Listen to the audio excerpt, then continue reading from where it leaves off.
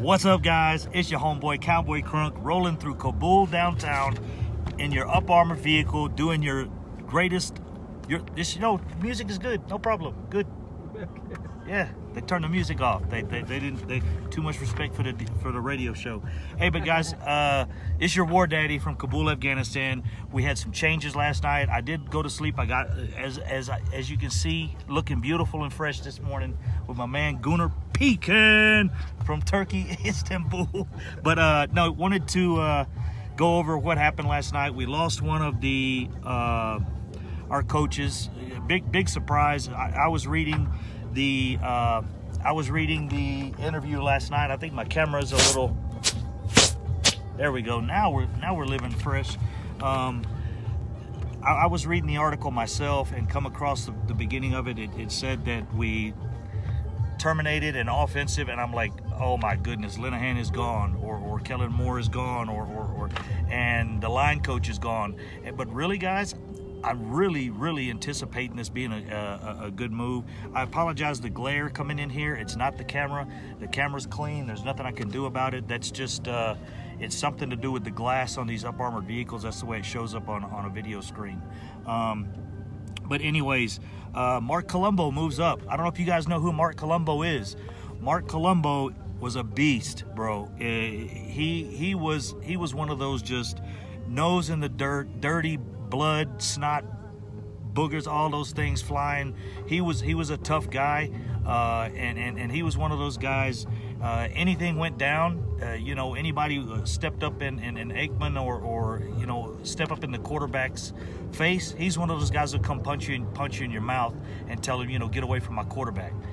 So this is kind of a good thing for us. And the biggest thing I like is Houck has moved in. Hudson Houck has moved in to have oversight. Now, I don't know if you guys know who that is. He was our offensive line coach back during the Super Bowl run. He came in after the first Super Bowl in '92. He was our line coach from '93 to 2001. So I really like the move, especially the oversight that we're going to have now. It's a big deal to have that type of oversight and management. It's kind of like having a John Elway there as a oversight type thing for your quarterbacks or something. To me, it's almost that level of coaching move. Hudson Houck has been in the league for this is his 29th season of coaching, so he has a lot of experience. He's really well respected, and all those things. So, along with the Cooper Rush, I keep saying Cooper Rush trade, guys, but you guys know as much studying as I've done on the Cowboys, I've really looked into this Cooper Rush and Dak Prescott thing in case there was a change that needed to be made. But that's long lived. That's way down the road. If that probably we don't see that at all happening now. But anyways, the thing with Amari Cooper, hopefully this will get Dak Prescott a little more time. Hopefully this will work out, and we can move forward. My thing is, I did want to go over what Jason Garrett, the Carrot, said. It was pretty freaking ridiculous. His comments on the situation. He never puts his nose out there. He never says anything that has any kind of solid facts to it. He just he's like a little cheerleader. He's like, to me, he needs to get Jerry Jones genitalia out of his mouth and say something that stand beside something, bro. Be a man. Stand beside your team. Stand beside a move. What he said was, we have great respect and admiration for Paul Alexander. The guy that they got rid of. And he is accomplished and is very successful in his NFL career. These are not easy decisions to make at any time of the year, but we will move ahead, and with the utmost confidence, and that Mark McAdoo and Hudson Houck will bring our team in their new roles. See, he never says anything with any solid fact, or hey, he puts his. He doesn't. Why don't you say, hey, our line, has regressed. We've fallen off. A few of the players, and not only due to, possible player, players falling off. This has to do with the coaching scheme and the blocking scheme, and you got zone blocking schemes and you got power blocking schemes, and they're just not being used at the right time. Why don't you say that? Put it out there, bro. Put your neck on the line. You're the head coach. You're the man in charge. You're the one flying this ship. You're the one flying this airplane. You're the one driving the ship. Say something. But no, that's not Jason Garrett's mentality. He's soft. He's soggy is what I call it. That's the word for him. He's soggy. He's like old ass cereal that's been sitting in the milk too long. So we'll see, guys. Hopefully this will do something. Hopefully the blocking schemes will help us out a little bit. Not sure, but this is really I wouldn't say a minimal move, like a move that's going to amount to nothing. This really could help us. Protection for Dak Prescott is really a fundamental thing that we have to have, and it has fallen off. And I don't think the regression is as much as the players falling off or getting older or not being healthy, and Travis Frederick not being there. It's just, I think it's just the fact that the schemes aren't there, hopefully. So hopefully this will make a difference. I'm actually more excited about this than I was the Amari Cooper thing. I think now that this has happened, the Amari Cooper trade makes more sense. Hopefully Dak will get more time, because to me, he didn't have the time to get the ball down the field anyway, so why bring a wide receiver in?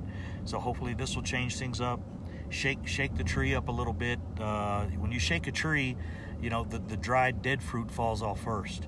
So hopefully we've done that. We've shaken the tree up, and the dried dead fruit, has fallen off, and we can move forward. But anyways, that's the end of my show, guys. Just wanted to get that out. I'm sorry I'm late, but I think this is a good move. I really, like I said, I really love the oversight there by Hudson Houck. That's going to bring a new dimension to it, and a lot of film room time I know will be put into this, and trust both of those guys on the moves. Also Colombo.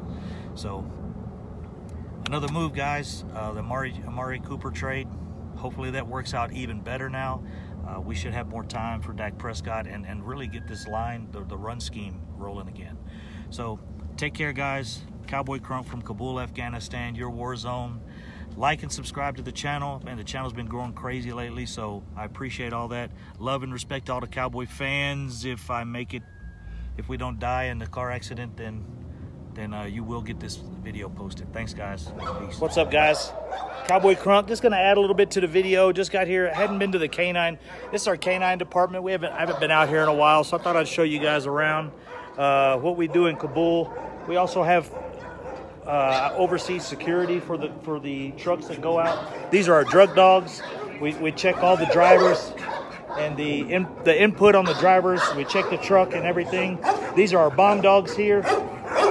We have 16 bomb dogs. Yeah, no, you don't want to fuck with that shit. Yeah, they ain't no joke, dog. These is real military drug dogs and bomb dogs. Okay, we got a little quiet area here. But this is a section we started about 4 years ago. One of the suggestions of one of the other managers. Since then, we designed the kennel. All of this is made by NFC. All of this stuff is, yeah, it's some serious. The ones that are quiet, that's who you need to be scared of. That one's the scary one down there, right? Yeah, that's Figo. Yeah, that's the scary one, because he's quiet. And Rico, and then... yeah, Rico. Rico gathers right there. That's your dog, Rico. He's not here, but that's a Figo. Right there. He's responsible for most bites. This is the biting ass one, Figo. So definitely. That one that he's standing, that small beach, yeah. He also bites. Crazy. But anyways, I wanted to add that to the video, guys. We got a big week coming up. This is the season, man. I mean, if this either makes or breaks our season this week. It tells us if we went in the right direction, if the management is making good decisions, or if they've made some mistakes. But guys, there's no way we're a worse team with the moves they made. I think that it did.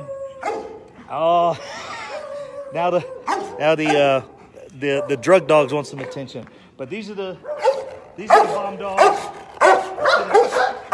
God damn. I saw this fence open. I want to make sure a dog wasn't getting out of this bitch.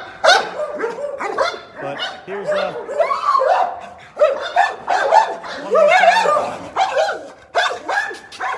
Yeah, cool little dogs, man. Each one of these dogs cost about 15 grand each. Then I had to get them all shipped into Afghanistan, customs papers and all those things. You guys probably can't hear a damn thing I'm saying, but no, really, they're an asset to our company. We secure our own trucks here. All the other companies have to contract that out, or the trucks don't even get checked till they get to Bagram, or till they get to Kandahar, or till they get to Fenty, all these fobs out here.